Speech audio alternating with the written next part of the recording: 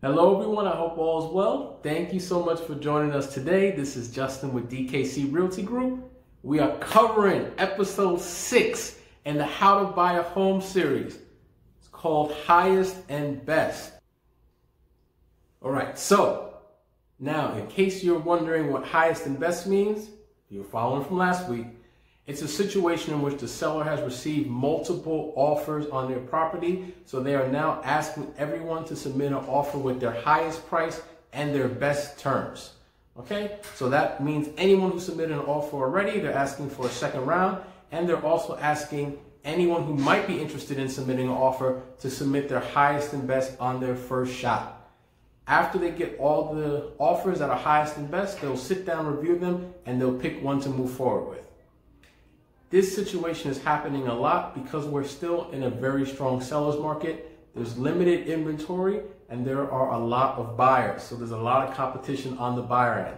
If you find yourself in this situation, well, this is the video for you. So we're going to be covering ways to make your offer more competitive if you encounter a highest and best situation. When it comes to price, I know it's the sore spot for us. Talk to your real estate professional, talk to your lender. Typically, when we're at a highest and best situation, I've been advising my clients to offer minimum of slightly above asking price, could go a little higher. This is when you want to lean on your real estate professional. Like I said, I like to do a professional equity assessment report for my clients before we even see a home. So I already have a sense of what the market value is, independent of what the seller is asking for. So this is a good time to pull out that tool to see if it might make sense to go a little bit or a lot of it above what the seller is asking for to make sure you have a great chance of getting the home that you want.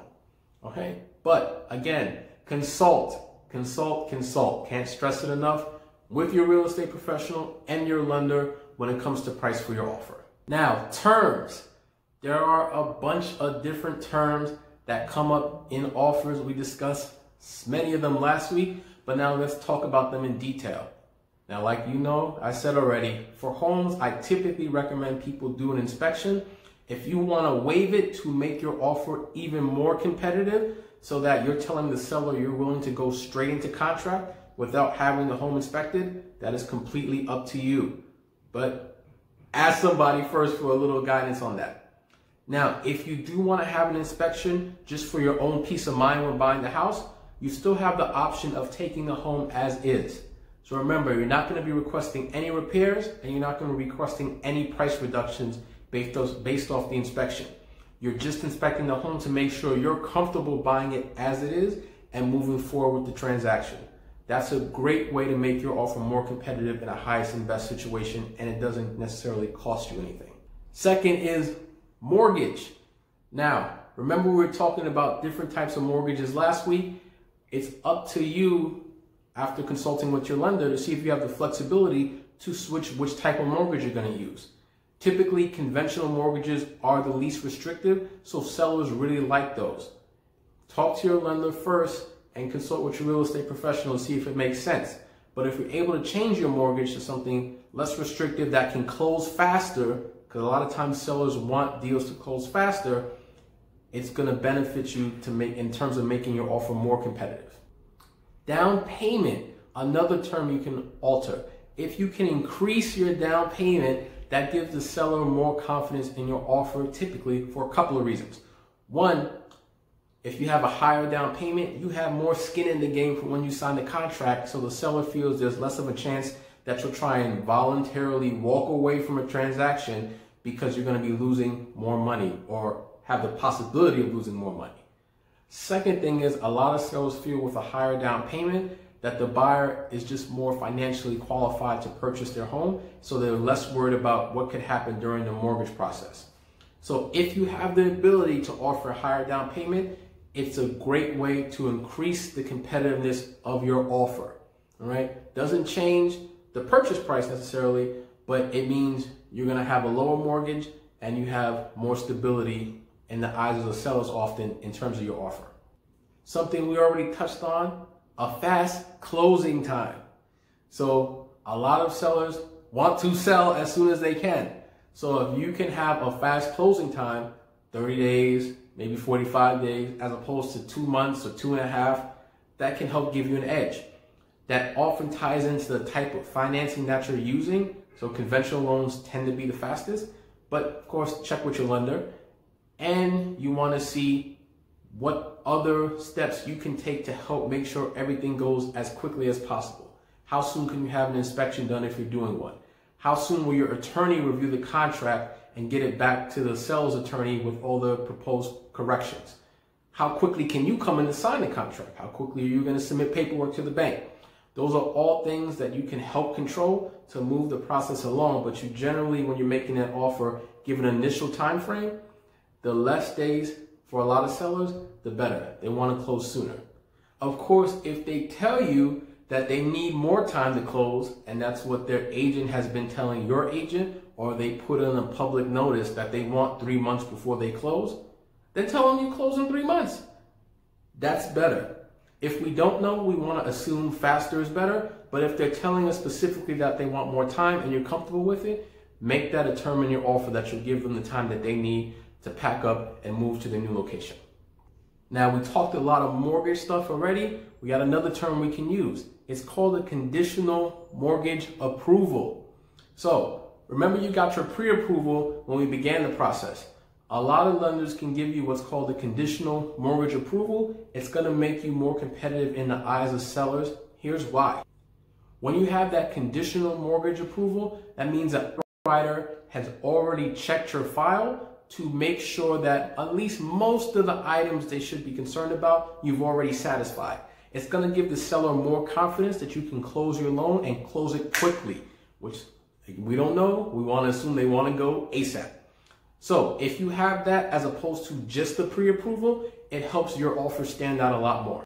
Another thing, your lender can jump in and assist with assuaging any concerns that the seller or their agent may have regarding the financing of your offer. So check to see if your lender is willing to call the seller's agent and answer any particular questions they may have about your specific offer and your financing. The less fears and concerns they have, the more secure they feel, the more likely they want to move forward with your transaction over someone else's. Another thing you can do to humanize your offer a little bit more is provide a letter or video along with it. If the seller gets a chance to review it, maybe they see the type of person you are, get a sense of it, and it makes them feel more comfortable with giving their precious home to you, right? So that helps increase the competitiveness of your offer as well, because you got a little heart coming with the offer attached to it. Last term we'll talk about, because there's a whole bunch, and I don't want to bore you to death, but this is a big one. It's called the appraisal contingency. So a lot of times you'll have an appraisal contingency in your offer or in the contract of sale. It's basically saying if the home does not appraise for the purchase price, you, the buyer, do not have to move forward with the transaction. So let me give you an example. Let's say that you're offering $650,000 for that single family home. It comes time for the appraisal. It only appraises for $625,000. There's a $25,000 gap. If you have that appraisal contingency clause, you don't have to close that gap. You can see if you can negotiate with the seller, but you're not at risk of losing your down payment in this instance. If you both sides can't come to an agreement, you can walk away from the transaction and recoup your down payment. Now, of course, talk to your lender and talk to your attorney and talk to your real estate professional. But if you feel that the home is worth a certain amount and you're willing to pay a little extra than it might appraise for, and you have the cash on hand, the numbers work, you're comfortable with it, you might be comfortable dropping the appraisal contingency clause from your offer. You won't have it in the contract of sale. If the house appraises for less than what you agreed to buy it for, you're going to be responsible for closing that gap. There's also variations of this where people will say if it appraises for $20,000 less than the purchase price, I'll close the gap. But if it's $25,000, that's a bridge too far for me. You want to see what you're comfortable with to help make your offer more competitive. It's completely up to you. But I just want to let you know ways that you can make your offer stand out when there's so many in a very competitive market. All right? So this was episode 6, highest and best. Next week, episode 7. inspection time. I know we've been waiting for it. It's finally here. In the meantime, you can check out more videos. They're popping up right over here. You can subscribe to this channel, 3 educational real estate videos every week, plus some bonus content when we got the time to throw it in.